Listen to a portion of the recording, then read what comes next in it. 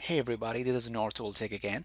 In this video, we're going to learn how we can disable the Eco Plus setting in the ecobee app on your iPhone. So in order to do that, open the ecobee app.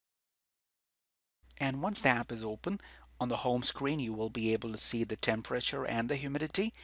And on the screen, you will see a tab which says More. Go ahead and tap on More. Alright, on the next screen at the very bottom you will see three icons, and at the very bottom left corner of the screen you will see an icon which looks like three horizontal lines. Go ahead and tap on those three lines.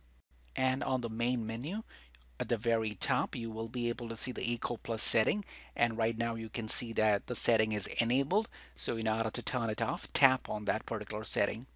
And once you tap on Eco Plus, you will see a screen like this, and you can see enabled on the very top right. Go ahead and tap on where it says enabled.